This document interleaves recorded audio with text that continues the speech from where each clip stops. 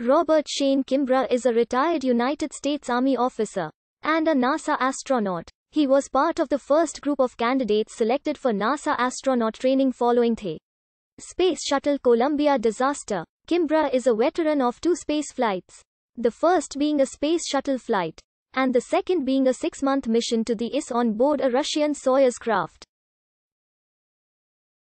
He was the commander of the International Space Station for Expedition 50 and returned to Earth in April 2017. He is married to the former Robbie Lynn Nichols. Born June 4, 1967, in Killeen, Texas, Kimbrough attended the Lovett School in Atlanta, Georgia, graduating in 1985. Kimbrough graduated from the United States Military Academy in 1989 with a BS in aerospace engineering. He played for the West Point baseball team for 4 years and was selected as team captain his senior year. Army Black Knights baseball players.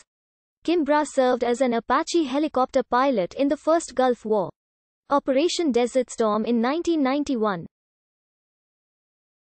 Kimbrough later attended and graduated from Georgia Tech with a MS in Operations Research in 1998. He helped NASA train astronauts on landing procedures for several years before he himself was selected for training. He retired from the U.S. Army with the rank of colonel. Kimbrough was a mission specialist on STS-126, which launched on November 14, 2008. During the mission, Kimbrough performed 2 EVAs. On the 10th anniversary of the International Space Station, Stephanie Piper and Kimbrough successfully conducted the mission's second EVA, and Kimbrough's first, which lasted 6 hours, 45 minutes. Kimbrough's second EVA was performed on November 24, 2008, and lasted 6 hours and 7 minutes.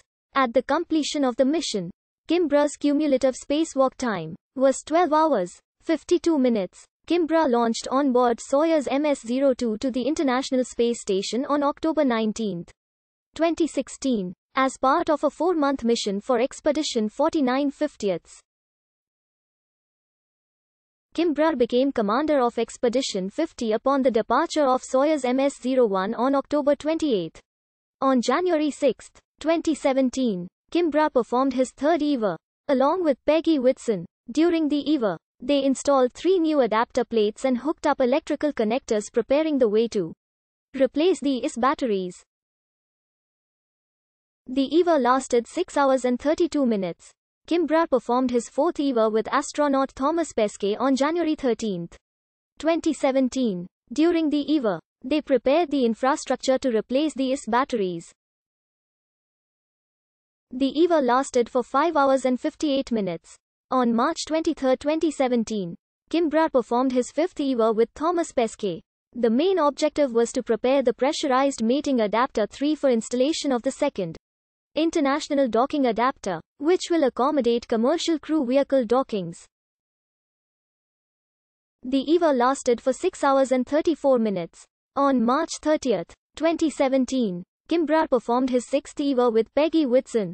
During the EVA they connected the PMA-3 as well as installing new shields in Node 3 axial shields. After losing one shield, additionally installed another upgraded computer relay boxes on the station's truss. The EVA lasted 7 hours and 4 minutes. During this EVA, Whitson became the record holder for the most EVAs for a woman. Kimbrough carried a soccer ball recovered from the wreckage of the Space Shuttle Challenger to the ISS, after which it was returned to the family of Challenger astronaut Ellison Onizuka and put on display at Clear Lake High School in Houston. In July 2020, NASA announced that Kimbrough will fly to space for the 3rd time on SpaceX Crew 2 along with NASA astronaut Megan McArthur, JAXA astronaut Akihiko Hoshide, and ISR astronaut Thomas Pesquet. He is currently on his way to the ISS.